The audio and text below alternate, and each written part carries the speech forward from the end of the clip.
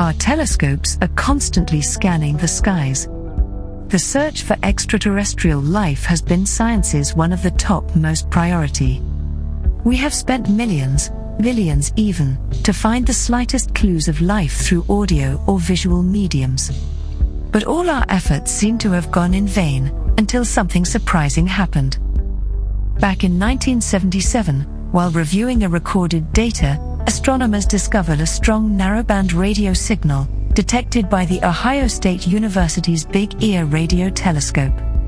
The signal appeared to come from the direction of the constellation Sagittarius, and bore the expected hallmarks of extraterrestrial origin.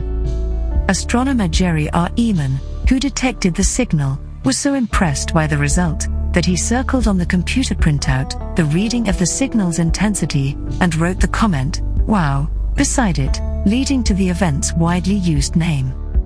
The entire signal sequence lasted for the full 72-second window, during which Big Ear was able to observe it, but has not been detected since, despite several subsequent attempts.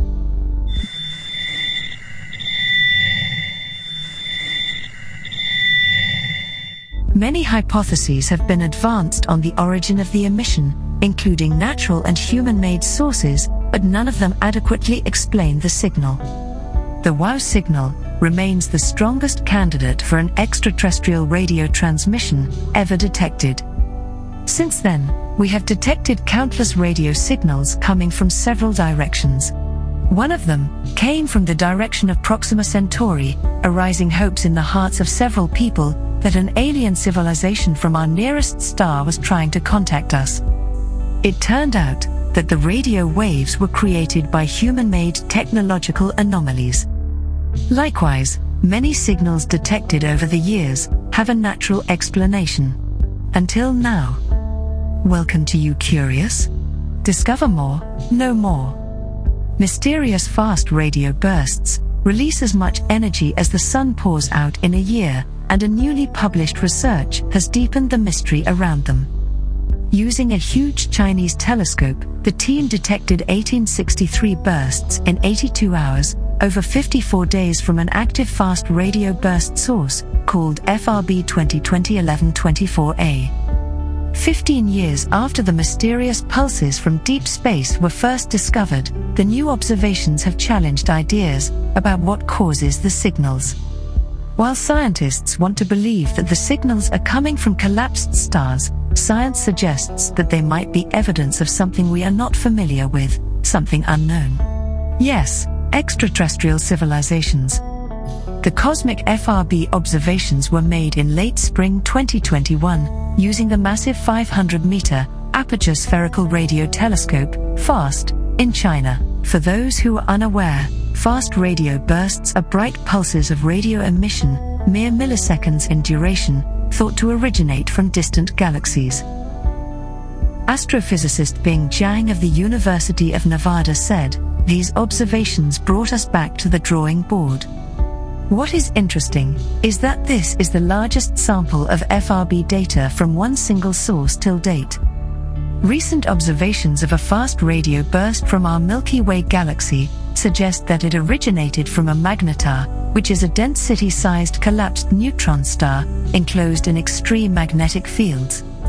These fields are so strong that they turn the vacuum in space into an exotic plasma composed of matter and antimatter. The origin of very distant cosmological fast radio bursts, on the other hand, remains unknown, and the new observations leave scientists questioning what they thought they knew about them. What makes the latest observations surprising to scientists is the irregular short time variations of the FRB source. A natural cosmic source would have regular variations happening at a regular frequency. In this case, however, the variations went up and down during the first 36 days of observation, and then suddenly stopped during the last 18 days, before the source quenched. Astronomers are puzzled, as this FRB source is in an environment that was never imagined before. Such an environment is not straightforwardly expected for an isolated magnetar. Something else might be in the vicinity of the FRB engine, said Zhang. But here is where astronomers found themselves at crossroads with dilemma. Normally, young magnetas are believed to reside in active star-forming regions of a star-forming galaxy, but the data of the source reveal it is coming from a metal-rich, barred spiral galaxy like our Milky Way. And in this region, there is no significant star-forming activity. So, what could be sending us these radio signals? Scientists aren't ruling out an extraterrestrial contact. It may be that someone is trying to reach out to us. Or maybe, someone sent out signals in space, and after many years, our planet happened to have bumped into it in the ever-marching wagon of space-time. Or maybe there is a natural explanation that we have not yet discovered. Only time will tell. What do you think? Are aliens trying to contact us? Or, it is just a magnetar? If we are not alone in the universe, why is it taking us so long to make the first contact? Maybe, because our ways of looking is primitive. Let me explain how. When Einstein published his general theory of relativity in full mathematical detail, it opened a window on a radically new framework for physics, abolishing established notions of space and time, and replacing Newton's formulation of the laws of gravity. Back then, Newton had a godlike stature in the world of physics and astronomy, and challenging his theories obviously did not go well with the scientific community. And, as you can tell, relativity got a lot of flack in its early days. But the rest, as we know, is history. Since then, we have countless proofs of general relativity. Even the new images from the James Webb Space Telescope shows the bending of space-time around massive celestial objects, and, while doing so, it focuses and magnifies light like a telescope, in an effect called gravitational lensing. But hold on. Visible light might not be the only thing that is affected by this process. Researchers now believe that communication signals might also be amplified through gravitational lensing.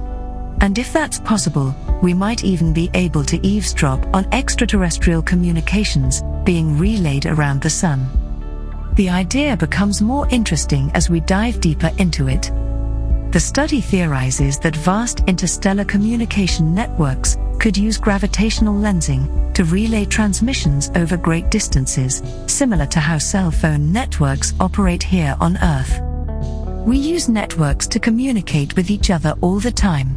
When we use a cell phone, the electromagnetic waves are transmitted to the nearest cellular tower, which connects to the next tower, and so on and so forth. If probes are set up in specific positions near a star to take advantage of its gravitational lensing, they could be used as relay points for this communications network. And, if an advanced alien species has discovered this process, and they happen to be using the sun as a relay point, we'd be able to pick up those signals. Before you dismiss this idea as outlandish, hear me out. We have started taking baby steps towards making this theory a reality. The researchers have tested this hypothesis by collecting data from the Green Bank Telescope in West Virginia and searching for radio transmissions that might be relayed from our nearest stellar neighbors located in the Alpha Centauri system. There have been a few previous searches using optical wavelengths, but this time they chose to use radio wavelengths because radio is a great way to communicate information across space. The search, which was a test, was limited to one night, so anything that wasn't broadcasting while we observed was not going to get picked up, although our limited search could miss existing probes if they weren't constantly broadcasting at these frequencies. This was a good test to see if this kind of search is possible. And the group hopes that gravitational lensing can also be used beyond the search for alien life. We'd also be able to communicate with our own interstellar probes using the same method. Yes, our cosmic towers. For humanity to become multiplanetary and a spacefaring civilization, we would need methods to communicate back to Earth. The desire to know our place in the universe is a core human yearning, and people have pondered the question for thousands of years.